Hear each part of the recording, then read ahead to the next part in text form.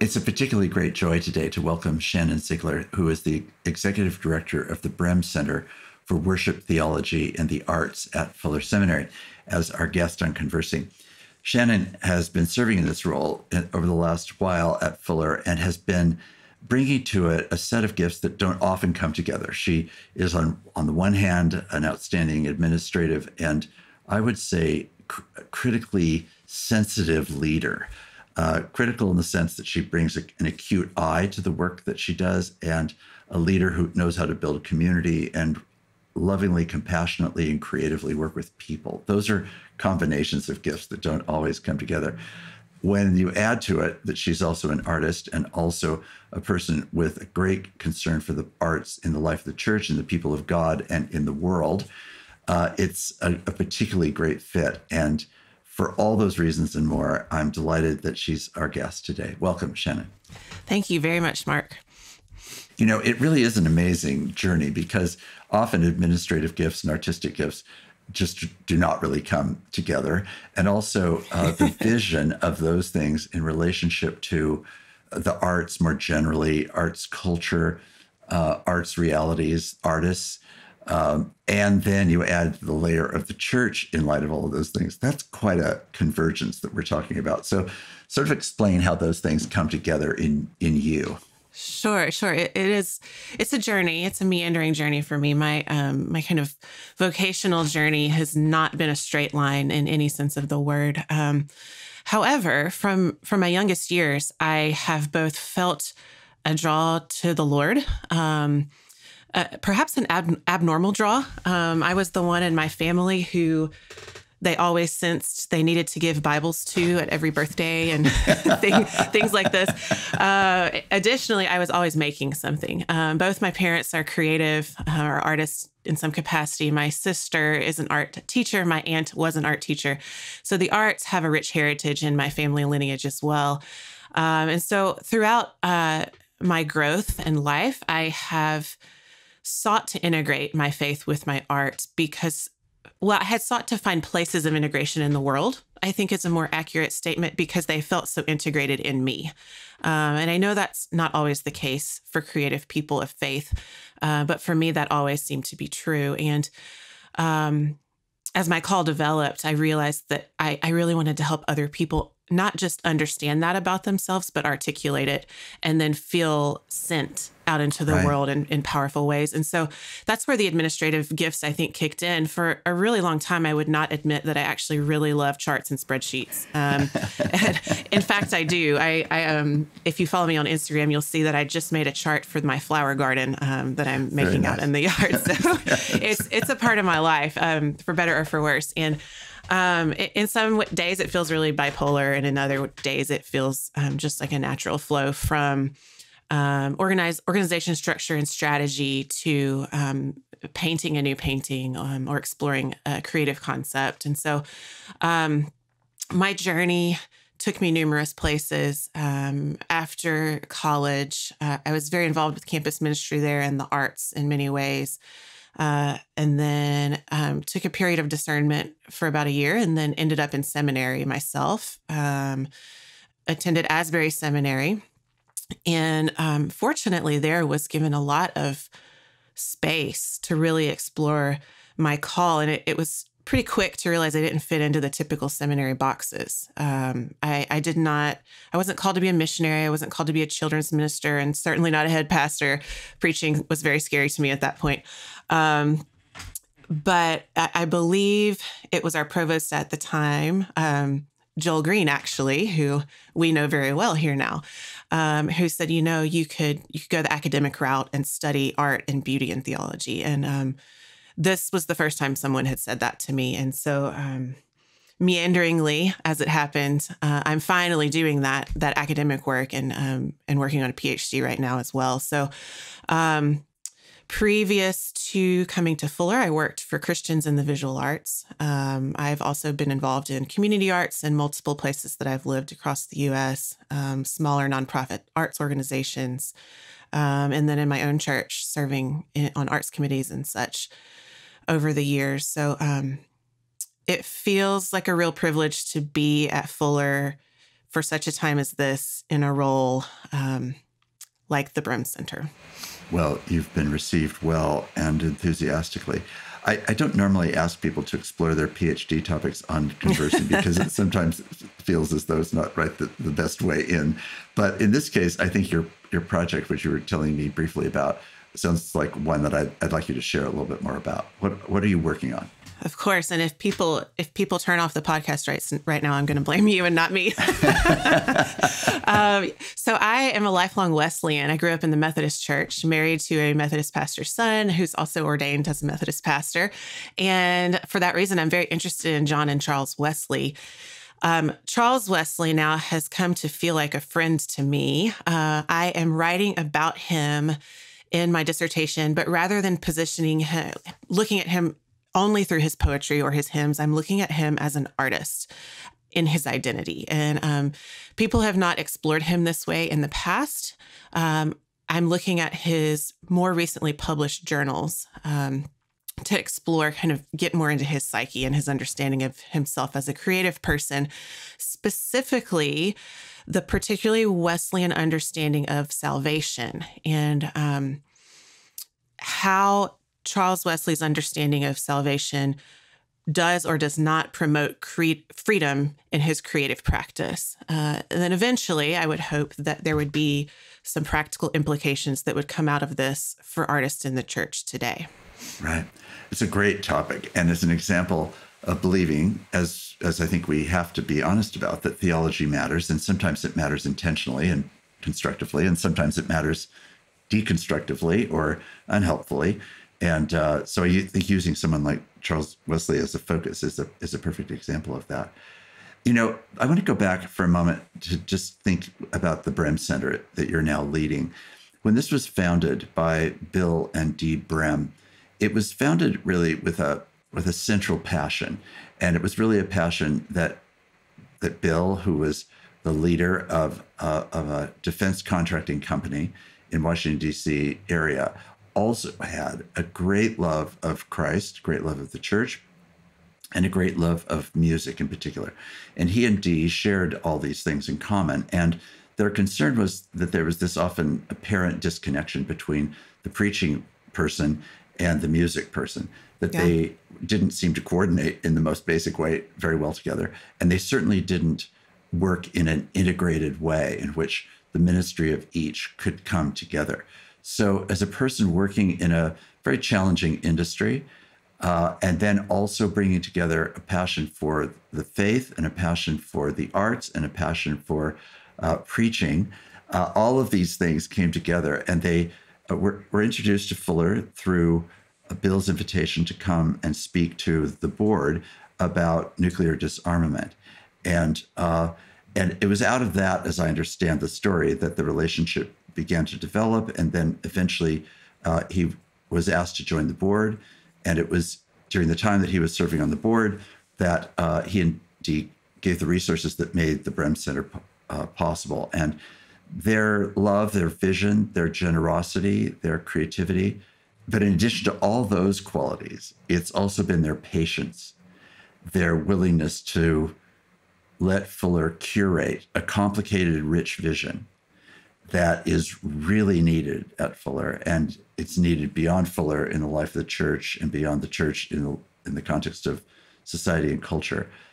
That patience has given Fuller a chance to mature and develop in ways that have been amazing, and the Brehms have really set the stage for this. And I know that you've gotten acquainted with them since you've taken on this job as executive director. But at this moment, how do you think the work that you're seeing ties in with their original vision? Yeah, that's a really great question. And it's one I've been asking myself, and I've asked them. In fact, Bill still has an assignment out for me, which I will remind he and Dee about. I asked where he saw the Brehm Center in 10 years from now. So this year, part of the reason we're having this conversation right now is that this year is the 20-year anniversary of the founding of the Brehm Center.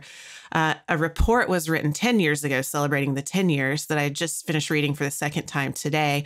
And so now I'm thinking about the next 10 years and how that arc all ties together. one of the things I really love about Bill and Dee both is their commitment to going big or going home. And Bill, when I've talked to him, and the stories that others have told me about both of them, is this expansive and integrated vision for worship theology and the arts. One of the things they told me on our first call last year was, worship is not just for pastors and art is not just for artists. And Fuller is not just to equip head pastors. And that's been in the vision of Fuller from the beginning, to equip a diverse understanding of what it is to minister in the world. And so that and the commitment to high quality music, to be honest with you, and that legacy has been carried on by Ed Wilmington very well. And so I have come into the Brehm Center in this middle space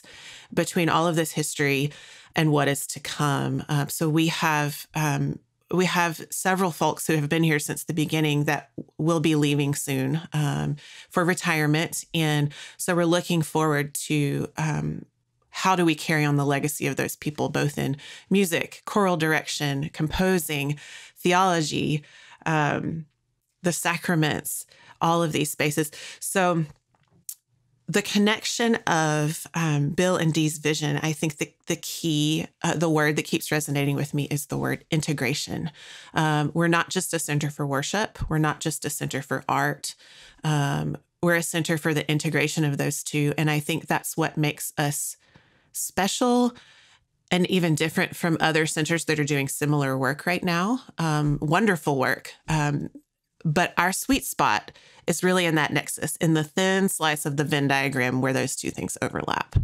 The generative idea of the Brehm Center really came from Bill and Dee Brehm. But the earliest formation involved some of Fuller's faculty, and it also involved two people who were absolutely seminal to the development of the Brehm Center, Fred and Dottie Davison, who because of their creativity, their deep dedication, Fred's musical gifts, their side-by-side labors to help bring to birth really this thing called the Brehm Center, the incredible work that they did for all the years they served in those roles was just really quite remarkable. I think it was also an amazing season when Mako Fujimura was the director of the Brehm Center, because Mako, as both artist and philosopher, brought to something in the Brehm Center that we'd never had before, which was an artist who was actually creating visual art. In Fred's case, it had been music. In Mako's case, it became visual art. And his studio became a context for what he referred to as Brehm or Fujimura Fellows, which then became a fellowship of people that were at Fuller or related to the Brehm Center, who brought their amazing artistic gifts and experiments together in a way that is a kind of communion that I hope for those who are involved in it will always continue. And now, under your leadership, we're entering a new phase. But I just think that arc is really altogether, it includes so many people that could be named, and really a kind of pantheon of people who, as you know, have made such contributions. It's so very true. And I feel so privileged. One of the most amazing parts of my job in this first 2 years has been getting to know those heritage holders. And I finally got to have a call with Fred, and I had heard so many stories about Fred and Dottie, and we had an 1.5 hour long conversation and decided we should be friends. And I think he is continuing to enjoy life and grandkids and retirement, and they have a small farm. But he told me so many wonderful stories of his time there. That first 10 years of very generative birthing time for the Brehm Center. I've known Mako for several years as well, and really wonderful the first time I toured his studio was just in awe, and getting to spend time and get to know some of the students that were his fellows has been a real privilege, and many of them still very involved in the Brehm Center. And I think the legacy he leaves behind is that deeper, more philosophical perspective, that wisdom that roots us in the process of making and the value of making for the church, and for people who would consider themselves non-makers. I think we all are called to that space in many ways. And now looking into the future, really asking myself, what is it I am called to bring here? And who are the partners? Who are the partners that are going to make that happen? And I know that I have learned already from our previous directors, and we're looking toward the future. We're already seeking out new studio spaces. We're already learning from the wisdom of the past, and I just hope that I can bring a special piece to the journey as well. One of the favorite phrases I remember Bill saying many times is, "Let's start with the universe."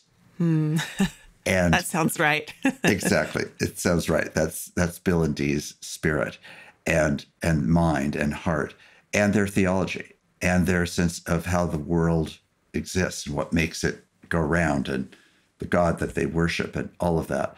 And I think one of the things that has been so wonderful about the Brehm Center has been that it's like a collection of people who give themselves to the nurturing of Christian imagination.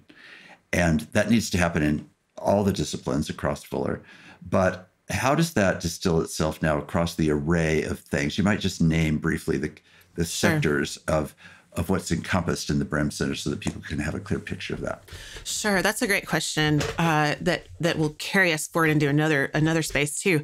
So historically, as I mentioned, Bill and Dee's passion was really for worship and music, and friends with Fred and Louis Bach, and we now have an initiative in the Brehm Center named after Fred Bach in honor of him and his choral direction in two major churches in the Los Angeles area for many, many years. So that's one segment, is worship and music excellence. We additionally have an area focused on film, formerly called Real Spirituality. We just did a big rebrand, and it's now called Brehm Film. And it has a longer history than the Brehm Center itself. In fact, it predates the Brehm Center by a couple of years. And Rob Johnson is always very quick to remind me of that his initiative is older than the Brehm Center itself, and which is very important. And I think what that really shows is the deep value of storytelling for the faith formation of believers and pastors. We also have visual arts initiatives that have happened over the years that were founded by Bill Durness, and he's retired now, but he was a prominent mentor for me for a long time as well. I'm a visual artist myself. The Ogilvy Institute of Preaching is a big part of the Brehm Center, which is, Mark, where you first Right, that was my entry point. Right. Came into the Brehm Center, close to your heart. Now led by Jennifer Ackerman, who is brilliant, has a heart for justice and preaching.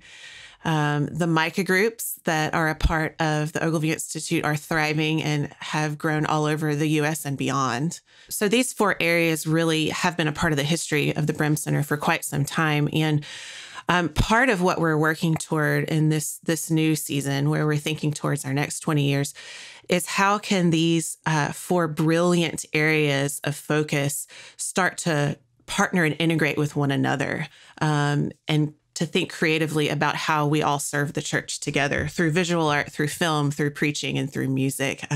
As Bill talked about, as you mentioned, part of the reason the center was founded was because preachers didn't talk to music pastors. Well, what if preachers also talked to visual artists and filmmakers, and they had each other's numbers programmed into their phone? And imagine what kind of good work could come out of that kind of collaboration and integration, both in the church and in the culture. Well, and that's where you've stood in that very intersection prior to coming to Brehm and now as the leader of Brehm. And it's part of why I think there's been such enthusiastic response to your leadership, besides your just God-given gifts and abilities. It's also the fact that you represent and occupy the space that you're inviting other people into, in which this kind of conversation that you're just describing is not only possible, but it's really generative, it's creative, it's life-giving, it's the source of hope, and the cultivation of imagination, Christian imagination. So just talk a little bit about, as you've taken stock of these things and recently rebranded, take us into those things that you imagine putting into your answer to Bill Brehm about what you think the next 10 years should look like? What are some of the things that you really would be most passionate about seeing develop? So, hearkening back to this report that I reread, one of the metaphors that came up in the interviews that this student did 10 years ago, and my father is a hunter. I'm from the South, so this made sense to me. But he talks about, or she talks about, the difference between buckshot and a rifle shot. And so the buckshot scatters everywhere, and the rifle shot is more focused. And so the Brehm Center has historically been a really phenomenal talent show of sorts, where we have said yes to almost everything because the people knocking on our door with ideas were extremely talented and had excellent ideas. And in the first generation of the Brehm Center, this is exactly what we needed to be doing, in my opinion. And others would probably say the same thing. We were experimenting. We were trying to figure out our place in the church landscape, in the cultural landscape, in the evangelical landscape, and bringing all the best people to the table. And 10 years ago, it came to light that we were doing lots of things pretty well, but it might be better if we did fewer things truly with excellence, and figured out where our real niche was. And so my answer to your question about the next 10 years is really that thin slice of the Venn diagram. Yeah. It's really where that integration happens. And not just integration for the sake of integration, but integration for the sake of the church of the future. We're in the midst of this pandemic. Hopefully we are on our way out of it.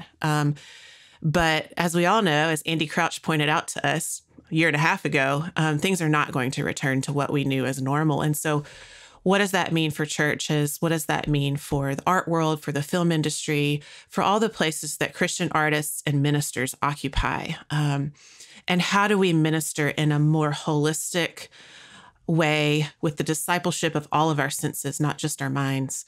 And I haven't answered your question very concretely. That's all right. I've answered it very abstractly, but I think we're working as a Brehm Center team right now to develop a rubric. And here's where my spreadsheet side comes in again, to say what types of programs meet the pain points of those we're trying to serve, and do so in collaboration with worship, theology, and arts. And so, and the people represented in those three spheres, and not just one. Right. And so I think when we work together in that way, we're able to offer not just theologies, but practices that can help those in leadership all over the world in these areas. Right. Well, I just know that as a pastor, blessed in a church in Berkeley with a lot of creative people, that I would say my pastoral ministry was unlocked by different kinds of people in the congregation, but the artists were among the most important groups. And it was not because of, quote, Art Sunday, let's call it, or something, right. Something like that. It was about a way of seeing and a way of engaging and a way of bringing together the passion of let's say, a liturgical season and all of its richness, but all of its richness in really physical, embodied, ethnic, cultural, gendered, emotional, visual, musical formats, right? And for me, that felt like being handed a 100 crayon box where people that actually knew what to do with these materials could actually bring things together. And I, as a pastor, could enter into the conversation with artistic sensibilities, but they were the artists. And I just know that my mind and my creativity was just unlocked by their influence on me. And I just know how significant this is because it recast in many ways, subtle in some places and much more obvious in others, the spaciousness that was needed for the whole human experience to be able to come to worship, to be able to come to our sense of community together, to the communion table. One of the most amazing things that happened was a woman who is really a floral liturgical artist who had never really been invited in that way to bring her actual artistry to the liturgical rhythms of the year and to sort of set the stage Sunday by Sunday, season by season, was just amazing. And it became a focus in a way that was not just, as it were, having memorial flowers on the table, if you want to Sure. put it in its worst category. Right. But instead saw it as a way of helping the congregation bring their whole selves to worship. So as you think about trying to influence pastors, just using that as one of the audiences of the Brehm Center, how would you describe the hopes you would have for pastors if they were to really experience what the Brehm Center might be imagining bringing to them? Sure. Prior to my job as the executive director, I worked for the Brehm Center in one of our satellite areas in Seattle. And we started an artist residency in Seattle that it really was passed down from a wonderful pastor and friend named Brian Moss. And what the residency seeks to do is to build a meaningful and reconciliatory relationship between artist and congregation, and not just artists and congregation, but one specific artist and specific members of a congregation, that both might be changed. And it is often the case that a head pastor or an associate pastor or a worship pastor would be our primary liaison with that artist in residence. And what we really believed made that program work was relationship. And Mark, I know that you understand this deeply with your deep friendship with Mako and other artists. And there's something transformative that happens when you're in deep relationship with a creative person, and you learn how to see differently and hear differently and taste differently, or maybe see in a way for the first time. Right. And your theology is shaped by this. And artists, simply by being in relationship together, the world that they live in, the culture of their minds is different than many others. And when we allow artists to be truly integrated into our church communities and not tokenized, we have a deep opportunity to see the world and to see the Lord and the kingdom in a different and new way. And I also think it goes both ways. There's a mutual hospitality that has to take place. I deeply believe artists need the liturgy, for example. I believe that the liturgy creates spacious places for creative minds, where otherwise we get overwhelmed and feel isolated. Artists easily plunge to the depths of places, which isn't always bad. I believe that's a call sometimes, but community and the Word of God and the liturgy, in my opinion, are what tether us and bring us back to that anchor in that community. Right. It is amazing if we think, as, for example, Mako and many people over the millennia have said, that God is the artist, that is the center out of which all of creation has arrived, but also out of which we have each been knit together in our mother's wombs. And as communities called together through Jesus Christ by the power of the Holy Spirit, that is an act of God making us into a communion of unlike people who find one another in this unexpected way, in ways that our sociology wouldn't help us find each other, but which our common communion does. And I think one of the roles of arts that has been quite striking to me is that it's what I think of as some of the best oblique ways of communicating the gospel. Oblique in the sense that fine art, good art, doesn't tend to hit you straight on. It hits you right. Slant. But it also is the kind of art that therefore allows people who could be deep insiders or complete outsiders who somehow encounter it, and they're invited, and they know when they've experienced that they're invited, and therefore right. that they have a sense of belonging. It creates not a decorative element. That's way too limited and potentially cheesy way of understanding it. It's instead, it's actually a form of deep hospitality that sends up a signal that says you are invited all the way into this mm-hmm. place, mm-hmm. and that you get to bring the whole of who you mm-hmm. are. That's a pretty remarkable role. there's an immersion and a messiness that's required for conversion in many ways to the arts. And I had an experience. My husband got his PhD in Boston, so we lived there for a while. And we went to an Anglican church there, and there are a lot of MIT folks, engineers, former military, Calvinists, no offense, very head knowledge people. And our priest asked me to... So like a true Wesleyan. I know. Go ahead. Our priest asked me to lead an art experience at a retreat that we had for our church. So we're at this abbey in Hingham, Massachusetts. The nuns allowed us to use their beautiful chapel. It was a chapel in the round, and it was wood everywhere. So it was this beautiful light wood that glowed in the sunlight. And we had fundraised for quite some time. I had just had my son, so I was thinking a lot about play, first-time mom.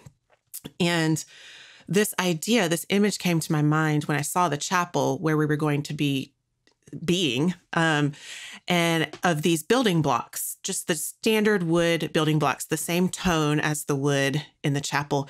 So we fundraised, because they're kind of expensive, for 6 months, and had 4,500 children's wood building blocks for 20 parishioners in this chapel. And we had 3 hours, and they could build whatever they wanted to.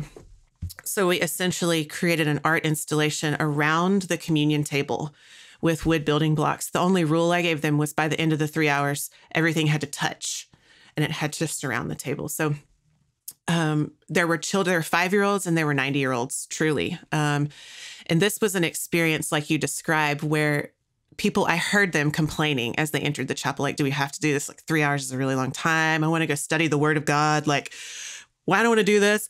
And then they left, many of them converted to a deeper experience of worship as play and embodiment in community. Right. What an amazing experience. It was fun. Yeah. I do think, it's interesting. I want to develop that theme of play, because often the seriousness of even the word worship often excludes play, because it's thought to be beneath the category of worship. Whereas if you read the Psalms, for example, through the lens of play, you have a strong sense that there's every mood, for one thing, every kind of concern, both anger, rage, vengeance, and joy, celebration, delight, wonder, awe. And there is in that whole spectrum this invitation to a humanity that also does include play. And talk a little bit more about that, about the making aspects of play. Sure. That particular season of my life, I was thinking a lot about play. I was a mother, not by surprise, but by surprise, because I think you can't become a parent without being surprised. And so I realized how overly serious I was in my life and in my faith. And my son taught me how to play again in many ways. He's 9 now. He turns 9 in 2 weeks, or 10 in 2 weeks. And he keeps my husband and I from getting too serious about theology, about church. When you have 2 seminarians married to one another, it can be really problematic, especially 2 liturgists. So, in terms of play in the seminary environment, I think it's essential to theological formation. And in many cases, we forget that as pastors, as academics. Artists understand it better, I think. And even when artists start to take our art too seriously, it usually makes the art worse. I've seen a number of artists get stuck and then have to retreat back to earlier forms of art making, even from their childhood experiences. Use new materials, step outside the box. How many different cliches can I throw out? But reverting in many ways back to play can be a much more freedom-inducing and perhaps even mature choice sometimes then. Yeah, it's an unlocking experience, right? Play, especially for adults, unlocks the things that are native to us, but which we've stowed away often for various cultural or generational or other kinds of reasons. Academic. Yes, academic reasons. Yeah, it just gets pushed away. Play has a way of inviting us to take risks. And I do think one of the categories of worship that has been captivating to me is really how do you cultivate through worship capacity for God's people to take risks. So the book that I wrote, The Dangerous Act of Worship, is really based on a kind of theology of risk-taking, that it's dangerous to worship in the sense that there is something really at play, literally, and that it is worth putting at play, and that the goal is not control. The goal is actually surrender and offering and a lot of wider vocabulary categories than I think I would have typically used earlier in my life. That's very true. And I think I had the privilege in my seminary experience to be a part of our what we called the worship design team. And the same thing is happening at Fuller right now with the chapel team led by Julie Ty and Ed Wilmington and Todd Johnson. And every time I attend a chapel service now online, I am overwhelmed by the creative energy in the space. And it's not creativity for the sake of itself. No. It's creativity for the worship of the Lord. And I always encounter the Holy Spirit, even on Zoom, because I think they have found a way to work together that unleashes freedom and invites the Spirit in. It's really, really beautiful thing. Yeah, I agree completely.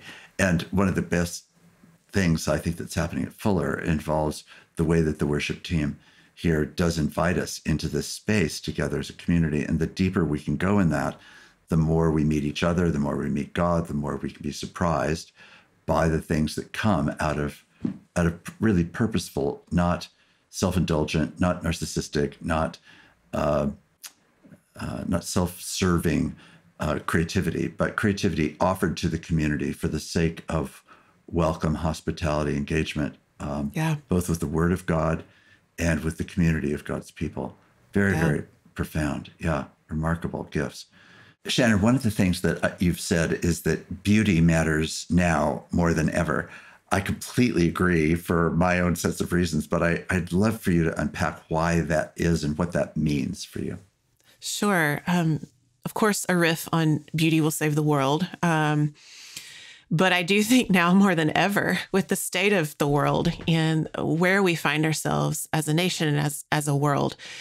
And I put that on the cover of our fundraising brochure this year, hoping that others would resonate with that statement as well and come behind our mission and vision. But one thing really to clarify, when I talk about beauty with others, particularly in church circles, I really want to clarify what that means for me, because I know that it's a hot topic in the church. It's also a hot topic in the art world, in that we've rejected the concept of traditional beauty in the art world in many ways. And but I think what we see in the incarnation, life, death, and resurrection of Jesus is that beauty is not always beautiful. Beauty is not always balance and harmony and pleasantness to the eyes.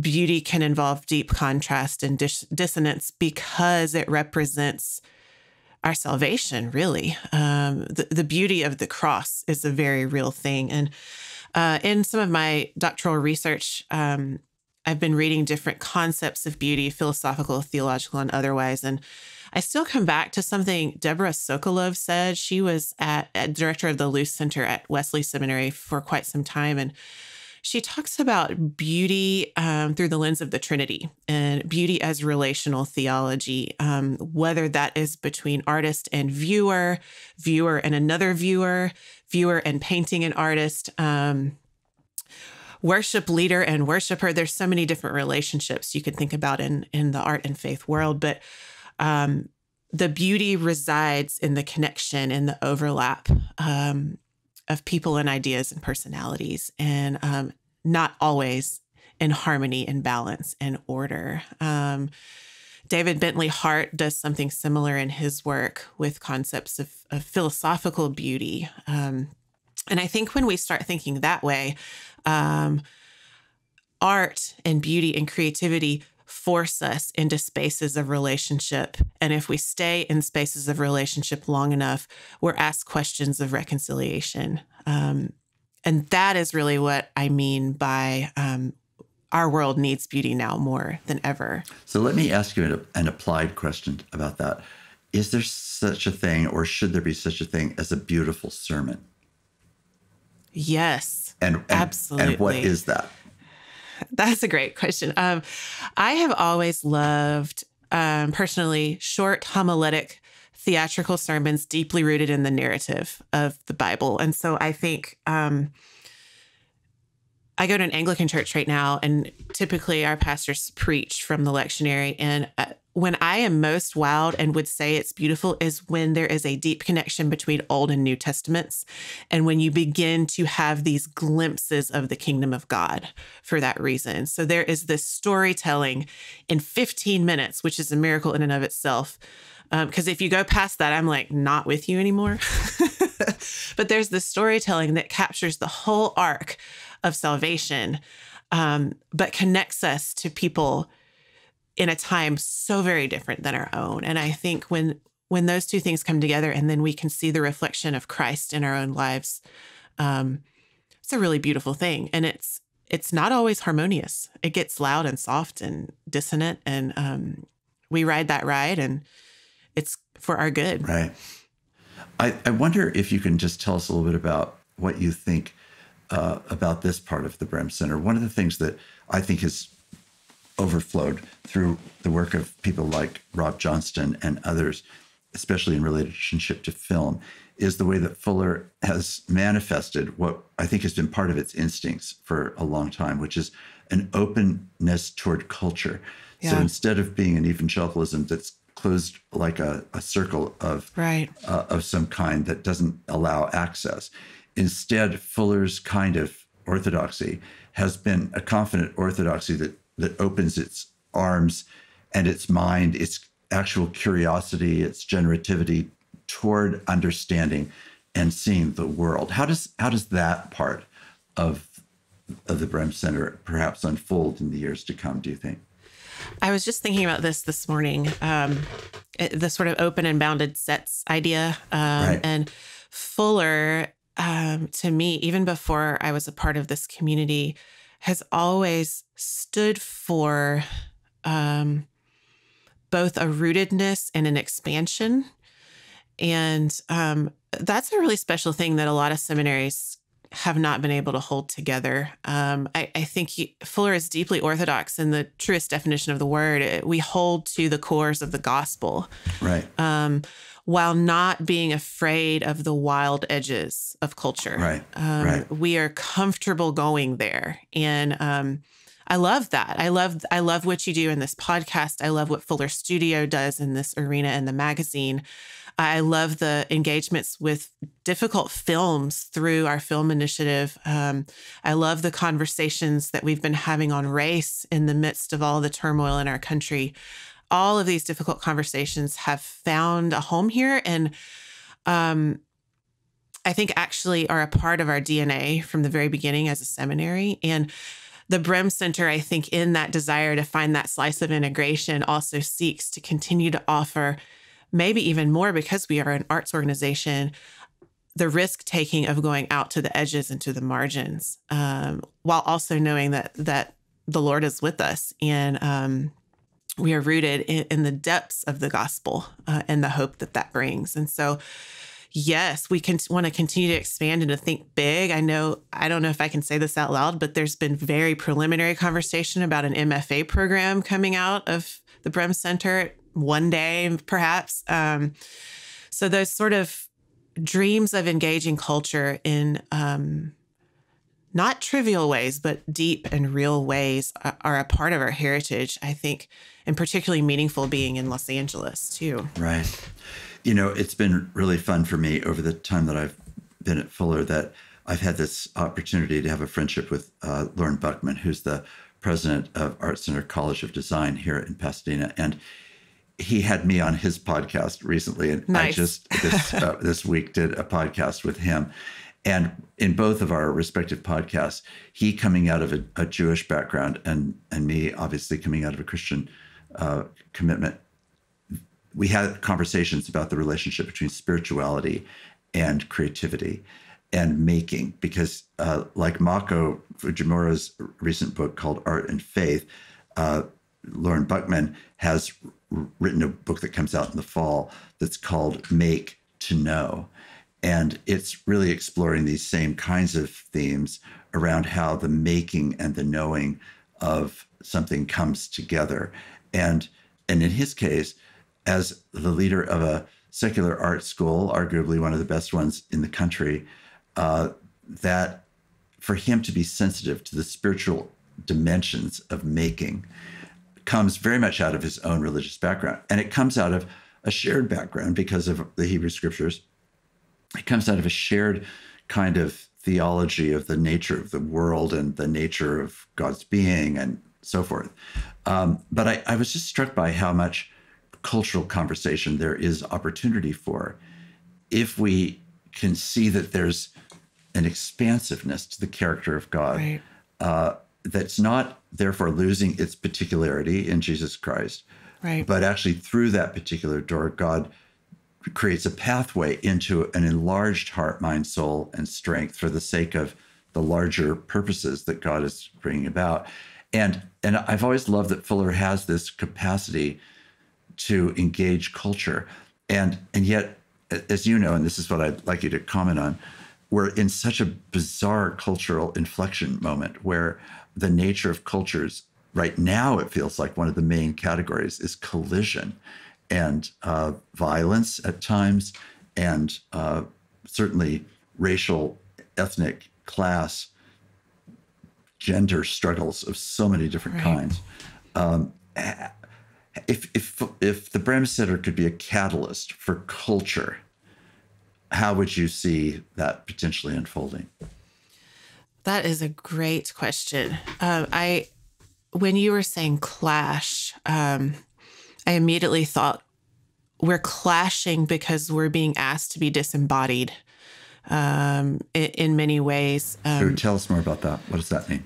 Black and brown bodies are continuing to be murdered, traumatized, right, in a number of ways, as we all know.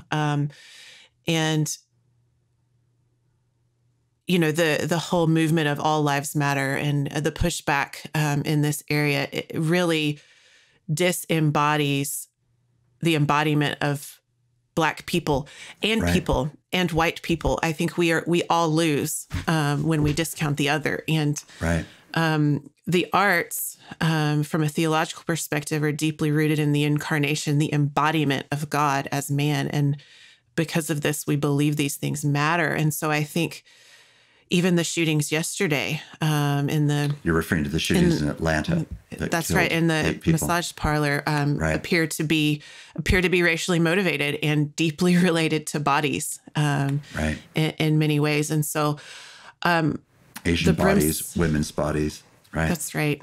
Yeah. And I think as a Center for Worship and the Arts, we have a deep call to continue to remember the importance of people's bodies, not just in the worship space, but out in the world, living our lives. I have even personally experienced in this season of Zoom, all I want to do when I get off of a day of calls is go in the garden or paint. And I was talking to a friend about this. I was like, I don't really know why. And she said, well, because you haven't been in your body all day.